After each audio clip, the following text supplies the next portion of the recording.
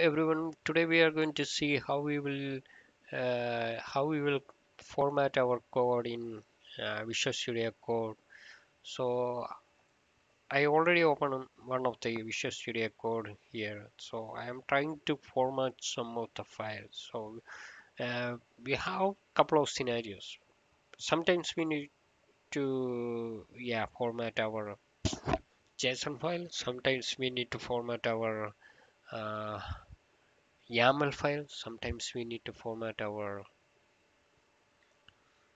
something called XML file. So we'll go a couple of scenario how we will format, how we will do the formatting. So here this is a YAML file. The Docker extension is recommended for this kind of types. So here what I'm going to do is I will change some of this. Then I am going to try to format this one, whether I can do that or not. So I'm selecting all that files. And so basically in Docker, yeah, we got the answer. There is no formatter for YAML file, install formatter. So I need to install some formatter. So whenever you are going for an extension, if you have some extension from well known uh, companies, we should accept that instead of accepting some other persons already sharing such extension. So here Red Hat providing so many extension for Visual Studio Code. So I'm going for Red Hat YAML, and let's see how it's going to work, whether my file is going to format or not. So here I installed that one. We don't need any restart. That's a benefit of Visual Studio Code. Yeah, right now you can see. So everything changed, right? So everything formatted. So that's the case for YAML. So we will see the other scenario also. So actually I moved this one to here. So that's why it's gone to here. So if I am just changing this one here, what is going to happen? It will keep there just to see that.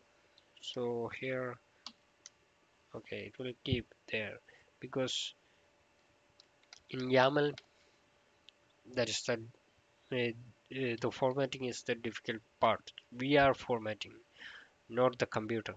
So this is only the case of YAML. So we don't need to worry about YAML right now.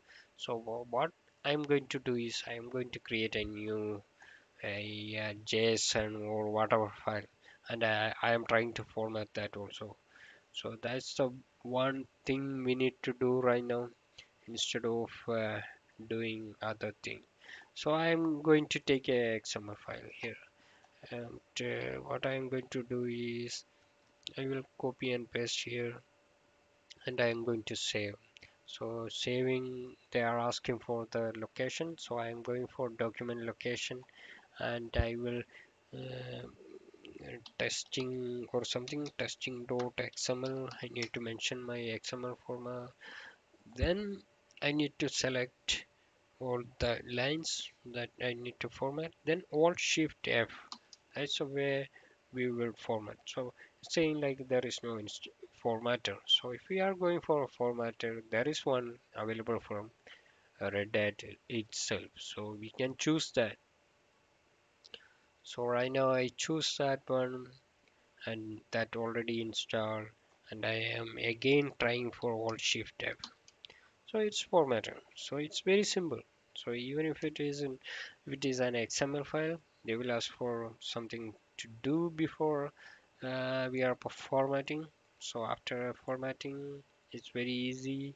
So I will go for some of the scenarios here. I guess I have some JSON files. So I am looking for some of the JSON file that I need to get before I am going to proceed.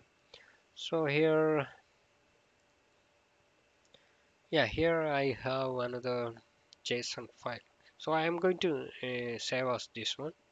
So I'm going to save us this one as a JSON, and I'm trying to change that content. Okay, so this is a XML content. So I'm selecting this one, Alt Shift Formatter, and its formats. So JSON, it's inbuilt support. We don't need to install anything.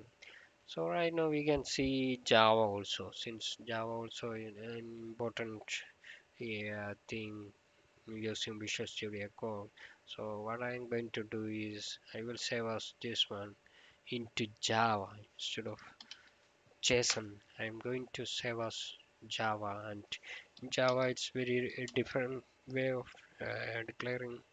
So file formatter or something else, and I'm going to public void main or something. So I have already Java support, I guess. That's why it's happening in this way. Otherwise, it will not accept like this, I guess.